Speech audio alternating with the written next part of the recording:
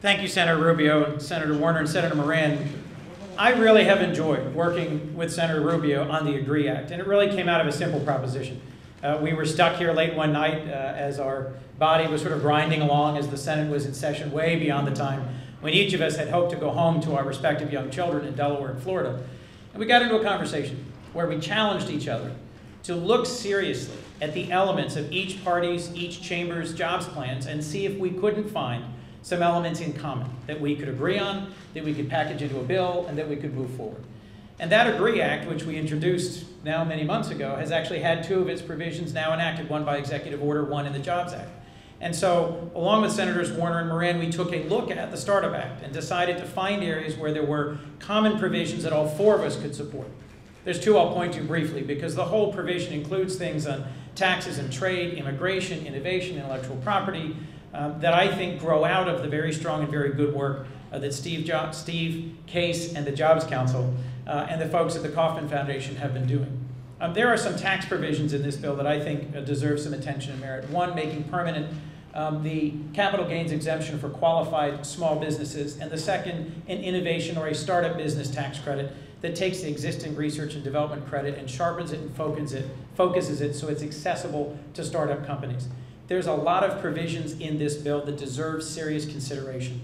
As we've already seen with the Jobs Act, it is possible, even in this sharply divided Washington, even in an election year, to pass things that we can all agree are in the best interest of our country and our economy. As our recovery continues now in its 26th month of continuous private sector jobs growth, I think all of us agree we'd like to see that jobs growth be more robust.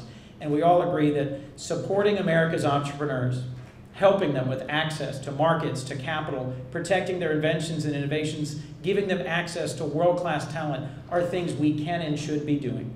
Last, in some ways, the most important thing we can do is to simply stand together, to show to the average American out there who is wondering, who is puzzled by the partisanship and the division that they see here in Washington, whether we can come together to do things that are in their interest. The four of us stand here to say, yes, we can, and to challenge our respective caucuses to take up these ideas, to move them forward, and to enact them into law. That is the only way we will not just sustain this recovery, but strengthen it in a world where we have vigorous global competitors. As Senator Warner said at the outset, Brazil and China, India and Russia, they're not taking this year off.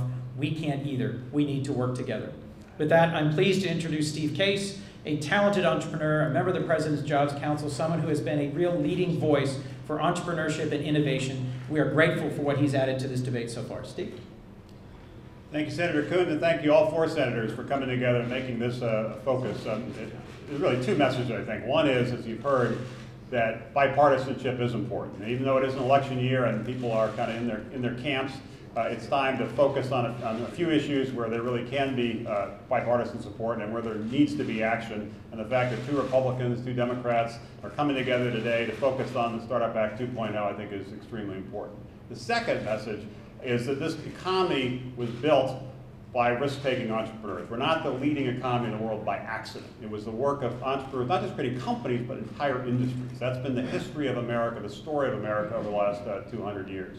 It's important that we double down on our entrepreneurs. As you've heard from all these senators, we're not just seeing the globalization of manufacturing that a lot of people are talking about, but also now the globalization of entrepreneurship as capital and talent really flows much more fluidly and quickly all around the world. We still have the lead. We are still the world's most entrepreneurial nation. We're going to lose that position if we don't take action and don't take action now. The Startup Act 2.0 does do that. It builds, as you've heard, on the work of the Jobs Act, which really came together with broad bipartisan support. Leadership from the President, his statement of support was critically important.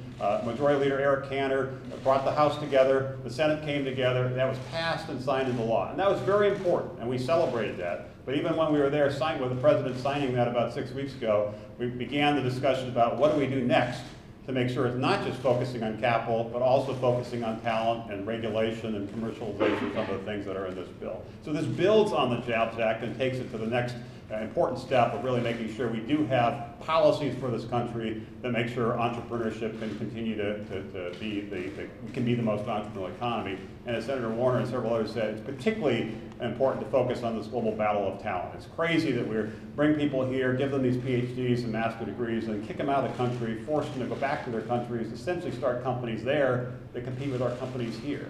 Nobody would think it makes sense if we had people from China coming to our naval academy, taught them our naval secrets, and kicked them back, forced them to go back to China to join the Chinese Navy. But that's essentially what we're doing with our immigration policy around engineers and entrepreneurs in particular. As Senator Rubio said, immigration is a complicated, sensitive, emotional issue, and the whole issue of illegal immigration obviously needs attention. The DREAM Act obviously needs attention. But right now, I think we should focus particularly on this issue of high-skilled immigration, on entrepreneurs and engineers who are the job creators, who are creating the companies that can power our economy.